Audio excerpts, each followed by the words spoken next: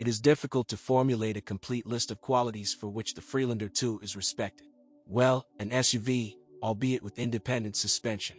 Well, two powerful subframes, although it's not hardware that is responsible for the all-wheel drive here, but only the Haldex clutch of an advanced, albeit fourth, generation.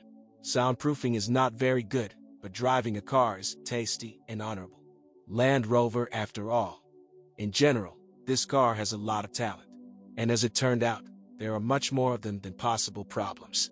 But the most important thing is that a person can buy this car during his lifetime, without having 1,000,000 hryvnias in his pocket. Alas, the current prices for new Land Rovers are depressing.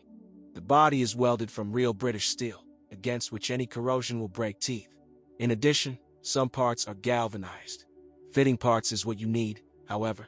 The body electrics are weakly resistant to dampness. Moisture ruthlessly sneaks up on all kinds of motors, penetrates into the optics, under the hatch, and sometimes even hides in the trunk.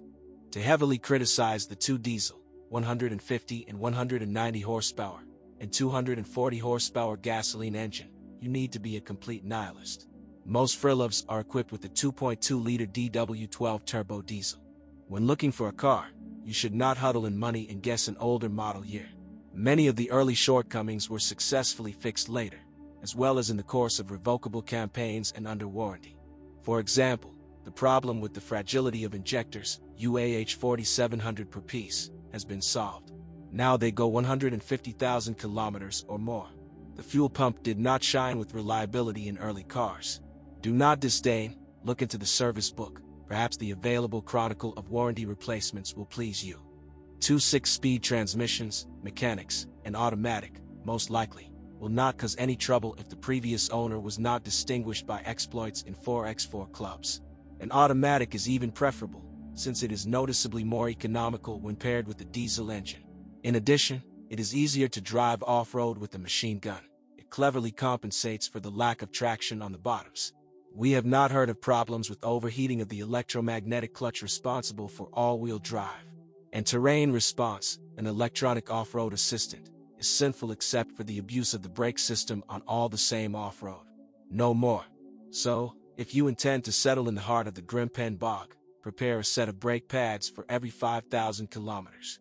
If you do not intend to turn into a swamp kikimora, the durability of many knots will surprise you. Suspension is built traditionally, McPherson strut front and multi-link rear. Up to 60,000 kilometers runs like clockwork. Strong and comfortable. Perhaps only too noisy on the road. Then it all depends on driving habits. That is, from the owner's love for unpaved roads. The stabilizer struts are the first to be surrendered. Next, the lower arms at the rear and the shock absorber struts at the front will ask for attention. Can be requested to retire and strut bearings and external steering tips. However, once you put the suspension in order, you cannot be afraid of it for the next couple of years. Significant costs will be justified. By the way, shock absorbers prove to be the most tenacious in this company.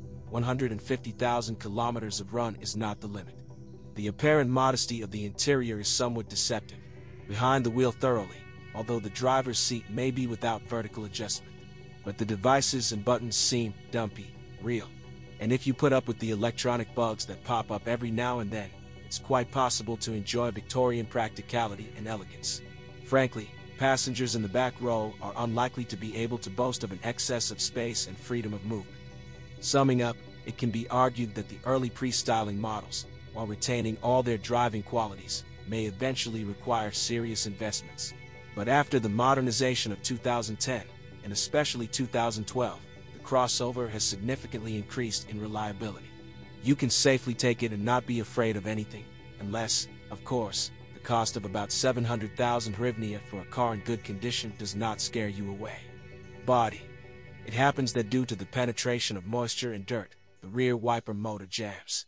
Due to weak seals, the brake light, trunk and sunroof are leaking. True, all this on machines until 2008. Electrician malfunctions include a tail light that melts near the bulbs.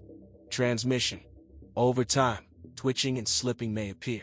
Again, in cars from the first batches. These boxes were replaced under warranty. However, not all cars could fall under the 2008 service company. This is worth considering. In general, The automatic transmission is strong and can withstand up to 250,000 kilometers without major repairs. Engine. The engines do not have any incurable congenital ailments. Diesel injectors do not like abrasive and low-quality fuel and additives. Let's say a turbine here can be changed for 20,500 UAH. This is for a new production Garrett, restored half the price. With runs under 200,000 kilometers, increased oil consumption is considered the norm rather than the exception, and does not always indicate the imminent death of the compressor. Steering. Usually, after about 160,000 kilometers of run, a hum appears in the area of /U200B/U200B power steering. It's the power steering pump. It's easy to get rid of it. You just need to change the fluid every 60,000 kilometers and the plastic power steering reservoir itself along with the filter. So long. Well made, crickets are a rarity. The leather on the steering wheel goes bald over time. The pads on the central pillars wear out with seat belts. From corrosion, the electric locks for opening not only the tailgate, but also the rest of the saloon doors.